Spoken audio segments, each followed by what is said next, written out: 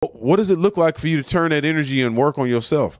Not blame yourself, not be ashamed, but instead of pressing things that you can't control. Is there anybody in this chat or listening to this right now can call the president and say, hey, this is what I want you to do about inflation. Change it right now to get changed tomorrow. So we fussing about things we can't control. We can pray, we can vote. You know what I'm saying? Or maybe you can start a podcast and have a discussion about it, or start a group, or talk to a lobbyist. Maybe there's some things that you can do, but that will still take time. In the midst of that time, what about you can you work on so when everything turns around, you at your highest and best use to be effective and a game changer in this world when the tables turn. It can't stay this way forever.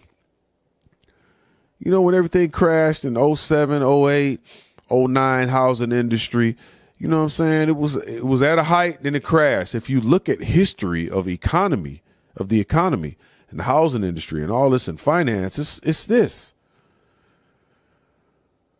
That's why you got to have multiple streams of income.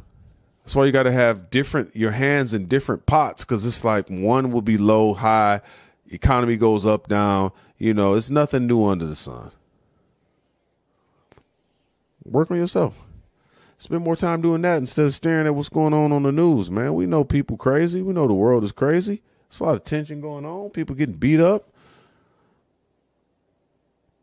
People getting beat up in Canada. It's okay to look at it for entertainment, but don't let it consume you. You know what I'm saying? You know, doggone well it's people that you know that's posting pictures of them being out of town and they live at home with their parents.